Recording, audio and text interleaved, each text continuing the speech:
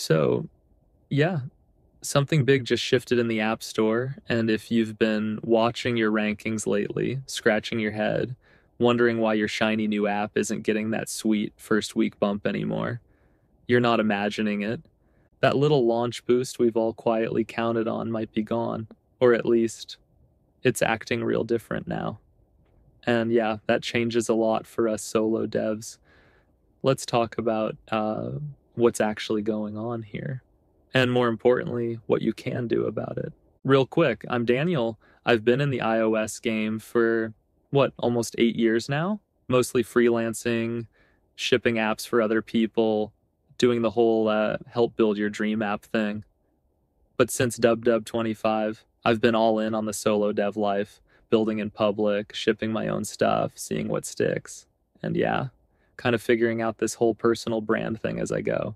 That's a story for another video, but for now, let's get into it. All right, so if you're new to shipping apps, here's the deal. For years, and I mean years, when you launched a brand new app, Apple would give it this little artificial bump in the rankings for about a week. They never officially came out and said, yeah, this is a thing, but come on, it was obvious. It was like Apple saying, okay, let's give this thing a shot, see how it does. Let's gather some data, downloads, conversion rates, how people interact with it. And yeah, as a developer, that was pretty sweet. You'd hit publish, watch that spike in downloads, and get that little dopamine rush that makes you think, all right, people are actually finding this thing. Sure, it faded after a week, but it was enough to get some early traction, or at the very least, enough of a boost to keep you hyped about working on the apps. Yeah, so here's what's shifting. That early ranking boost, the one that used to give brand new apps a nice little push in the first week, seems to have either vanished or been turned way, way down. Before, you could pretty much count on it. You'd launch, and almost right away, you'd see your app pop up higher in search results, pick up a few extra keyword rankings, maybe even get noticed by people who weren't looking for you specifically. Even if someone typed your exact app name, it would show up fast. Now, new apps are taking days, sometimes more than a week, to start ranking for even a couple of keywords. And in some cases, they're not showing up for their own exact name right away, which, dang, that's wild. Imagine having to tell someone, yeah, just search for my app.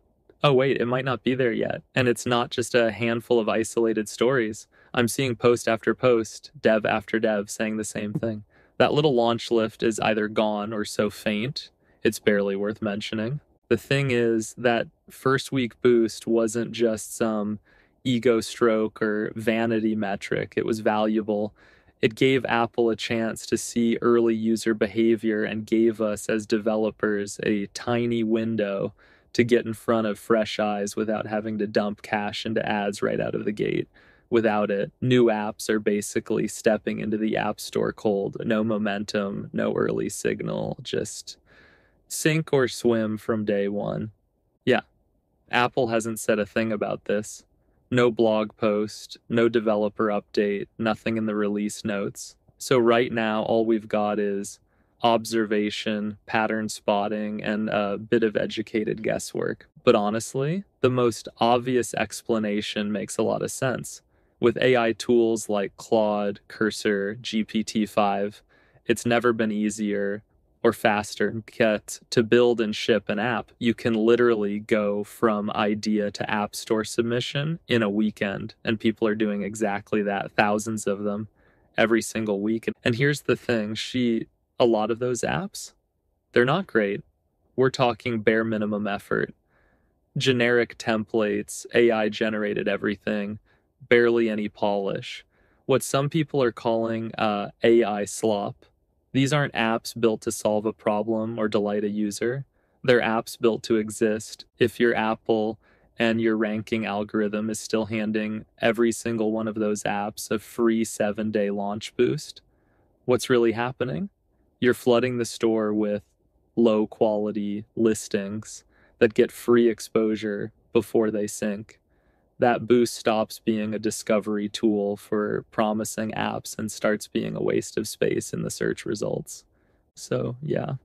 If the App Store is being hammered with AI generated filler, pulling back that week one boost starts to feel less like Apple being mean to indie devs and more like Apple trying to protect the front page from turning into a landfill. Yeah.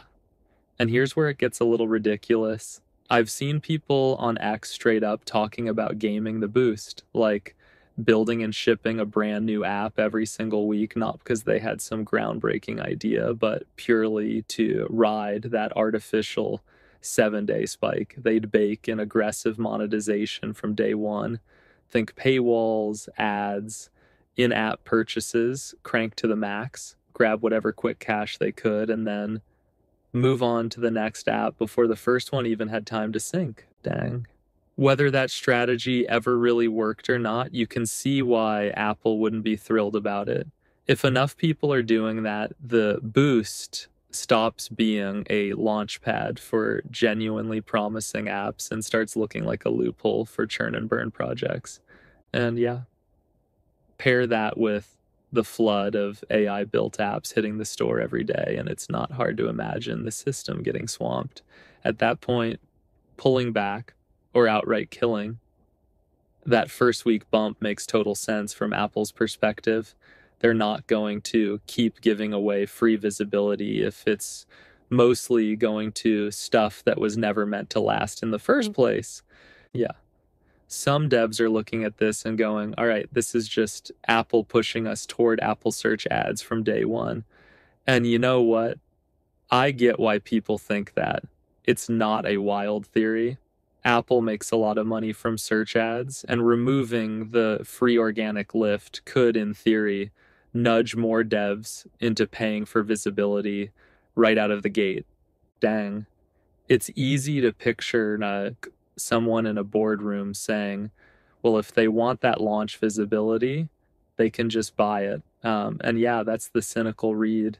But personally, I think this is more about the AI flood than some grand cash grab. If the App Store is getting slammed with thousands of low effort, auto generated apps every week, keeping that boost alive just doesn't make sense. It's rewarding the wrong stuff. Either way, though, for us as solo devs, the result is the same. No free launch bump, whether it's a strategy shift to clean up the store or a revenue play for search ads. We're starting from zero on day one now, and we have to plan our launches with that reality in mind. All right, here's where I've landed on this. Yeah, it stings to lose that little rush of seeing downloads spike in the first week. That tiny adrenaline hit was part of the fun, like your app was getting its moment in the spotlight, even if it only lasted a few days. But honestly, in the bigger picture, this might actually be a good thing, because now you've got no choice but to think about marketing from day one. You can't just throw your app into the store and hope Apple carries it for a week. You have to find your audience where they already are: TikTok, Twitter, YouTube, maybe even your own email list or Discord community. You've got to start building buzz before you ever hit submit for review. And yeah, it's more work. But if over time the apps that actually get traction are the ones with real user engagement, solid ratings, and a community behind them, that's a healthier app store for everyone. No more quick spikes for apps that vanish a week later. Just a slow rise for stuff that actually sticks. If you were already focused on building something worth using, already talking to your audience, already doing the hard work to put your app in front of the right people, this change doesn't really hurt you. It just doubles down on what you were supposed to be doing anyway. So yeah, if you've got a launch coming up, just know that free first week lift, probably gone. Don't bank on it. You've got to bring your own traffic now. Build the hype, line up your audience, get those links ready to share, because it looks like Apple's not handing out free eyeballs anymore. And I really want to hear what you've been seeing. Did your last app totally skip that week one spike? Was it smaller than usual? Or maybe you actually still got one? If so, tell me how, because I think a lot of us could use that info. The more stories we swap, the clearer we can figure out what's really going on. If this breakdown helped you, go ahead and like the video, subscribe, or share it with another indie dev who's about to hit publish. Until next time, keep building, keep shipping, and keep finding ways to get your app in front of the right people. Boost or no boost. Peace.